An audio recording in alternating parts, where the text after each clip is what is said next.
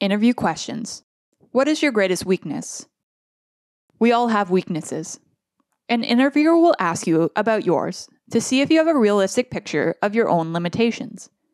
In your response, discuss a weakness that doesn't directly affect your ability to do the job you're applying for, and then follow up by demonstrating what you're doing or have done to improve upon this weakness.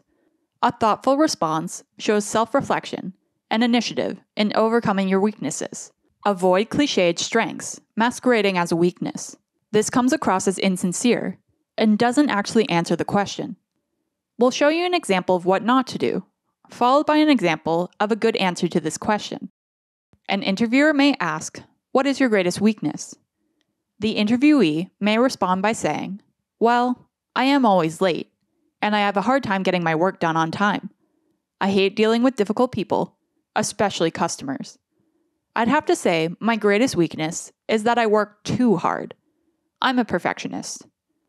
That answer didn't work. Here's why. They listed weaknesses that impact their ability to do the job. They gave a weakness that was actually a strength.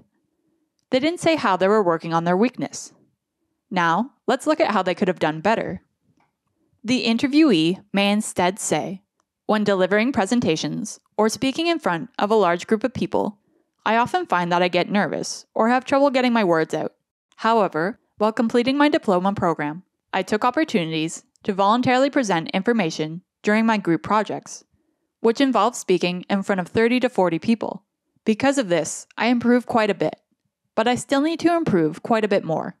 Because of this, I've decided to attend a presentation seminar once a week." That was a good answer. Here's why. They gave a thoughtful, realistic response. They listed a weakness that didn't prevent them from doing the job. They explained how they were working on their weakness.